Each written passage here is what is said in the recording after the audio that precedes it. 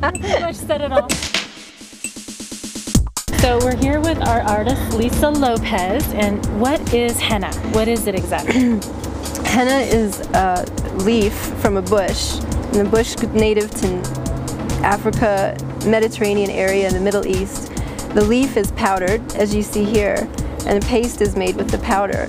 And the leaf has a dye in it that is like a red, makes a red hue, cherry red, dark red, burgundy.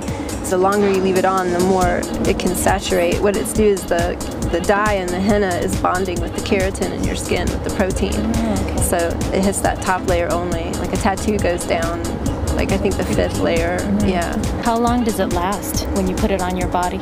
On your palms or the bottom of your feet, like I said, it will get really dark. It'll last anywhere from 3 to 4 weeks. Other places, like below the chest or neckline, about 2 weeks. So this is kind of like if you want to have a tattoo on you that you'd like to test. So that's kind of cool.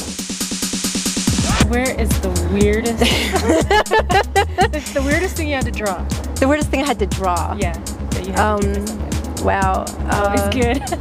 I don't know. I don't really think of any of them as weird. Something that didn't happen. Someone asked me once would I henna a wiener dog on her chest? And I was kind of happy that one didn't happen, because I was like, how am I going to draw a wiener dog? In henna, the weirdest? Where's on their the weirdest chest. place? The weirdest place? Oh, I had these kids at Fiesta come, these guys from the high schools, I guess, and they were daring one of their friends to get a mustache.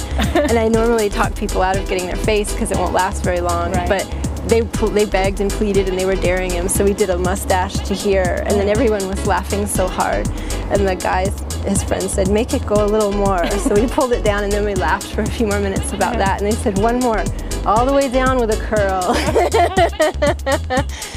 I know what I'm going to get for my assistant, a Mr. Potato Head. Like, all over, like all the parts of his face.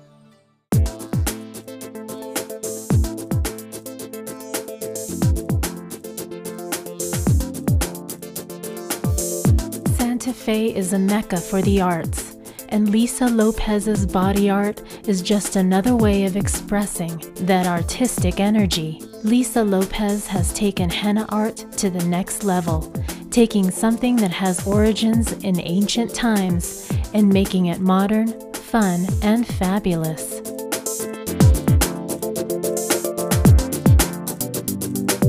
Okay, we're all done, and now I'm going to tell you what you can do to take care of your henna. First of all, don't get it wet while the paste is on.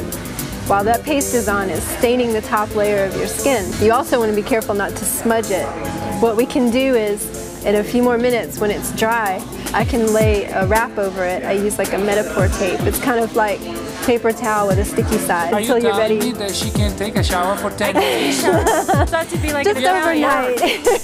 Overnight is okay. 6 to 8 hours. I don't want to be overnight. like an Italian. Yeah. You're fired.